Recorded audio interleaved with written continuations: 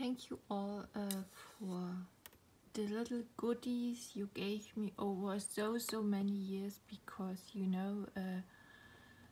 sewing like this is close to my heart. I love it. I only do it in my free time. It's a kind of hobby and I love it. And over all the years I collect so many nice things from different women who are into this hobby. So I have old yarn.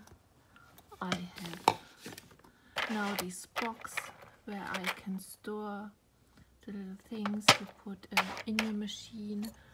I also have old school. I collected old school rolls. I have really pretty old yarn. It's all right here. It's completely white, this yarn. And what else? This is expensive. This is a lower budget. And these are the equipments for the original machine. Then I have also equipment which isn't from a well-known machine. And I also have kind of, where is it? I have old needles with numbers and without numbers. And what else? And this one. I also have this one here. And I'm super happy and thankful for everyone who supported me over so many years and who made it possible that I have now this little corner.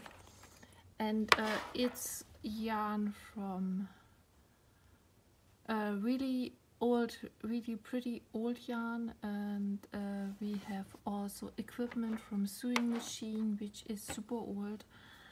And I collected all the things. I cleaned everything. I made a kind of structure in it, and I hope it is fine that way. And the most treasured things, where I have them, I do not know where I have them. I have to look twice. Wait, you see I have a structure, inner tailing structure. There it is. It's in this box here. These are all from no-name machines.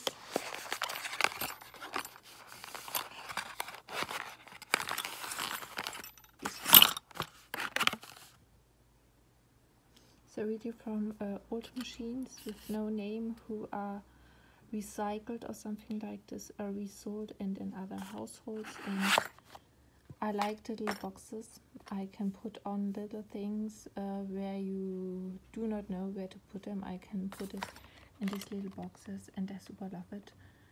And really thanks everyone who supported my hobby over all the years. I never made something which is for sale. You know that all the things I made for you as gift or something like this, it was always a gift. It was a gift when I created something for you, and it was a gift when I had time to make your birthday perfect with little things I did. For example, for my niece, I did a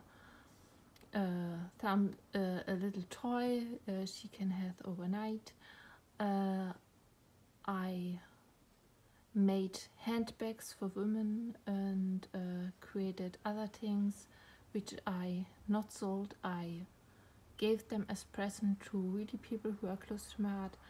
And as thank you, I received over all the years, over so many years I'm doing this, I have now built up this corner, and I have a sewing machine. I have finally a sewing machine I can trust, and with the sewing machine I can work on. I started with really small sewing machine, low in budget, really low in budget, and it already freaked me out to get everything started up. And now I own since 6 or 7 years an expensive machine, and it took so long to get used to it. It took so long to get used to it and to make it kind of pay off, because you have to think over so many things which can't go wrong and which can go wrong.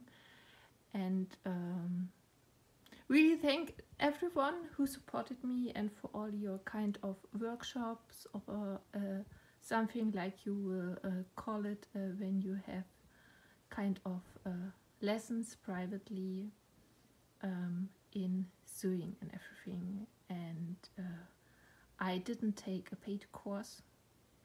I just collected things from other women I trust a lot, and other things from men who can handle this machine.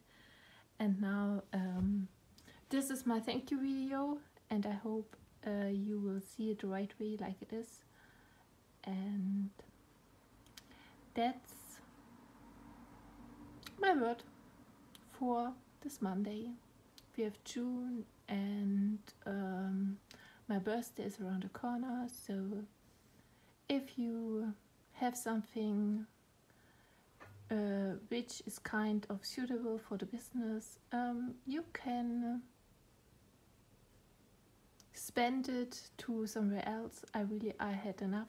I have enough things. I don't need any more of this, and that would be the perfect birthday gift if you donate things, for example in the sewing business, to people who need education and who really need your help. Thank you.